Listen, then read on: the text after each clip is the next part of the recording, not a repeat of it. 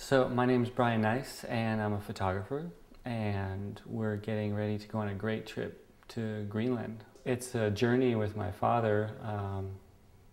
It's kind of a trip that I've always wanted to go on a specific trip with him to do a specific thing and have him paint and me photograph, because he's like, my dad's my mentor as far as my creativity. I think of him all the time when I'm working, and what he's always taught me, and I've always wanted to do a trip with like a certain focus in mind, and this Greenland trip I think is a great opportunity. I think the idea of the iceberg being an object and floating the way it does, and we only see the surface of things, like on the Hudson River when we have the Hudson Highlands, when the highlands come down like this. Obviously the mountains don't stop when it meets the water, so that you have this whole sense of the greater part of the iceberg being under the water, and so you have this notion of the thing floating and the idea of it disappearing, and every single iceberg is unique. It was his idea to capture icebergs. It was his idea to do that. He was inspired by Frederick Church, who had gone up to Newfoundland, I believe, and he painted icebergs. This was back in the 1800s, and my dad was intrigued with that. When we talk about the sublime and what Frederick Church was after was the light, and that certainly when light strikes this ice, I mean, he describes as being at the top of the iceberg. It's very brittle, and then of course as it gets near the ocean, it becomes very curvilinear and voluptuous and melting. So you have those two things. In any kind of painting that's really worthwhile is you have a dialogue going on between curves, straight lines, dark, light, warm, cool. You have that kind of thing going on. Hopefully my work in its total scope is what I've been trying to do, is raise people's consciousness about things around them. There's a certain mentality that I think has to get out of the car, take their shoes off and sense the earth, because I'm not trying to preach, but we are here, we are part of the earth. We're not above it, or we try to control it, but we can see it in global warming, it's just, people have denied the fact that this is happening, but it in fact is happening. It has happened and continue. So it's a process. I mean, nowadays especially, it's important that we've become so disassociated with the environment. We used to be part of the environment, a long time ago, and now we're so removed from it, we look at it as like an outside thing, but it should be really part of us. And I think that if I could just bring that to someone just for a moment, a landscape that's big, that feels like they could walk into it, maybe they could just make that connection, just to make people think about it just for a few minutes. I think it's really important. The more that people in the creative field can bring people's awareness. I don't like to think of art as being a tool of propaganda, because I think that's wrong. If one thinks of Picasso and of Guernica, that's a great painting. It's a great painting, but it's also about the brutality of war. So there's certain artists who can bring those two things together, but just to go out and do a piece of illustration showing, the Earth's devastation, I don't think really makes the point. If I have a goal, is try to bring people into focus with the Earth forces. Earth, fire, wind, and water, and gravity, and that's what I've been dealing with, and everything you look around here is dealing with that very thing, and dealing with it in a way that encompasses Eastern art and Indian art and every kind of art that has come from the earth. It's capturing not only a moment, but the image itself, like going back to the iconic image, the thing, the item, the coastline, the landscape, the field, the tree or the trees. they become singular objects, and that's kind of what I try to capture. And I'd like to keep some sort of drama or contrast in the lighting, and just to contribute to the overall feeling of the image. My family's very much into the environment and the Natural Resource Defense Council, and bringing people's awareness, to what's going on in our environment. And right now, the icebergs are disappearing. They're just melting like crazy. So we thought it just kind of felt right. It all kind of came together, and that trip seemed like it would be the perfect thing to do together. So it was his idea to do it. And it's funny because I had been there actually 20 years ago, this place where we're going. And the minute he mentioned, oh, we should photograph and paint icebergs, I was like, I know where to go. So Brian's made the arrangements for us to go up and to fly up. And the first day we're going to go out and on a boat and get as close as possible as we can to the icebergs. Next day we're going to take a helicopter and see the glacier, and next day we're going to take the boat out and paint, and he can photograph. I imagine, I was there 20 years ago. It's got to have changed a lot. I'm not sure what has changed, but 20 years is a long time, Or maybe not, who knows, maybe it hasn't changed much at all. It's a very, very small town, 100 miles north of the Arctic Circle. And it's just located right at the base of this beautiful glacier that just spits out icebergs into the bay there. It's like the reason I'm going to Greenland and to paint the icebergs is for that contact, rather than doing paintings of icebergs as paintings, as objects, to hopefully they'll find a market somewhere. But the issue is whether or not you go there to have the experience and to enlarge your vision, or whether you go there to make a product. This trip is kind of an extension of the way I've been living as a kid with my dad. It's a continuation of what I've always been doing with my dad, but this is a specific purpose. And whereas before it was just everyday life, you pull over and he'd do a painting and I'd take a picture when we're together, or I would do a little sketch. But this is like a specific goal.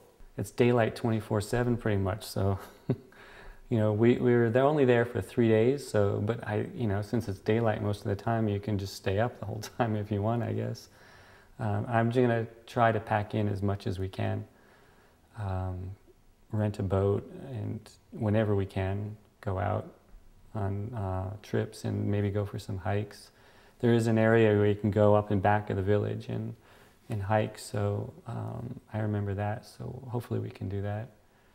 There's a lot of stories that this place, if you think about old Greenland in the old days, this place was one of the best places to live in because of the ice. So the ice creates a lot of life, not only on the water, but also by people lived here. The locals have noticed the weather changes that we are seeing. Also, we are, as local people, trying to tell people from outside, ordinary people, and of course politicians from the United States or Europe, that it is true. We have all these effects. Well, the iceberg is, you always see it outside your window, and you don't really think about the beauty or what it creates. It's just there, and I think it will be noticed when it's gone. And of course, in my opinion, if it's gone because of global warming, people really ask themselves what happened, what good things did we have from the iceberg? It has always been there as long as we lived. People today doesn't really know that it creates a lot of life underneath the iceberg because there's so much oxygen on the iceberg, and all that oxygen creates a lot of fish. That's why we have so many halibut fishing. But today we notice also the icebergs are getting smaller and smaller than for about 15 years ago. Yeah, the first day we got here, the minute we got here, we pulled up and it was overcast and, you know, amazing light. So the first thing we did was book a boat like right away. Even though it wasn't chartered, we thought we got to get this light in. So we chartered a boat and headed out there. So we pretty much got right into it the minute we got here. The first thing we noticed is just the air is just so clean. I mean, that sense. Your senses just hit you. It's amazing.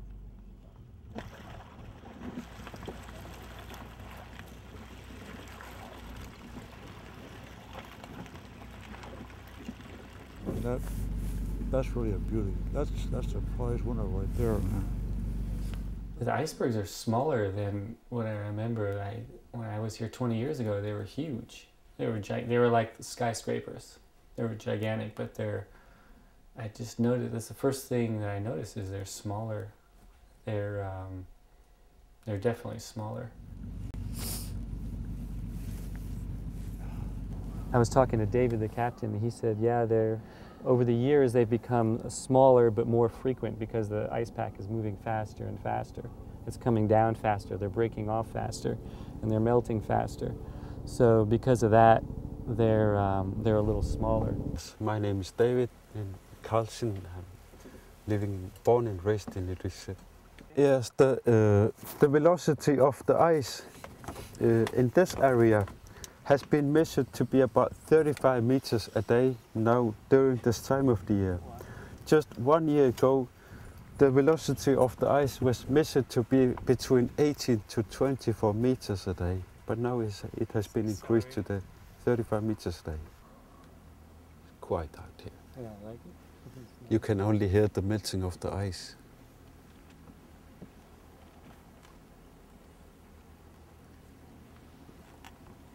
One morning we had free, so we hiked about a 45-minute hike to the edge of the glacier, and that was fantastic too. I mean, it was also an amazing day because it was really overcast and ethereal and foggy. So it just added to the whole mystery of the whole, feeling there. And it was exciting because you could actually walk down the rocks. You okay? You want me to take your bag? No, I'll trade your bags. I don't think you want this one. Here, give me your bag. No, it's okay. No, give me it for a while. It's Huh? all right. I'm balanced. Here you go. You sure? Yeah. Well, I'll take one. I mean, I don't walk as fast as these young guys, so I said, like, come back here and look at this little flower. And the flowers were magnificent. I mean, they're little small little guys like this, but they really, because of all the grayness of the rocks and so on, they just blossom and stand out. And I think just the range of, for me, the range of greens, going from cool to warm to large to small and so on. So I think, again, going back to the sensibility here, people are really, that's what they have to look at. They have little blue flowers that are about an inch across rather than huge, sunflowers like we just got back from France, So and they appreciate them and they take care of them. And little herbs, little berries and so on. And it was exciting because you could actually walk down the rocks, like right to the edge of the ice pack, which you're really not supposed to do, I guess, but we did. And it was spectacular. I mean, to just stand right at the edge as, this ice is moving past. That was pretty amazing. Yeah, what struck me, when we took this hike, you went down a hill, and then you came up through the saddle it's a saddle of like a ridge, and as you came up over the ridge, all of a sudden you were just like hit with a field of ice, like the glacier was right there in front of you in between the saddle, and that, that ridge line just compressed and made it so dramatic, the glacier. It just like stood out at you. It was incredible. It was like breathtaking, the view. And we came up over that ridge and set up there, did some stuff, and then my dad painted up there, and I went down towards the edge where I could get that contrast of the rocks that have been polished by the glacier and the glacier in the background. which was that contrast again is just pretty wild. Actually, you know what? I think I'm going to stay right here. It's pretty slippery. That's what I was thinking. You know, Greenland is like a giant salad bowl, and we're just on the edge. In the middle is this gigantic ice pack, and the only way you can really see that is that helicopter ride.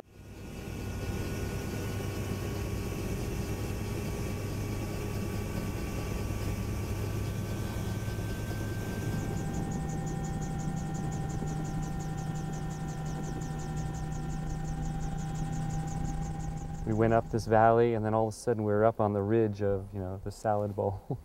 And we were overlooking this huge mountain of ice. It just went as far as the eye could see. And then this glacier is just one tiny little, you know, outlet for that ice pack to come down and meet the sea. And when you got up there, you're just like, whoa. You just realize that this is just one tiny little, you know, speck of what's out there.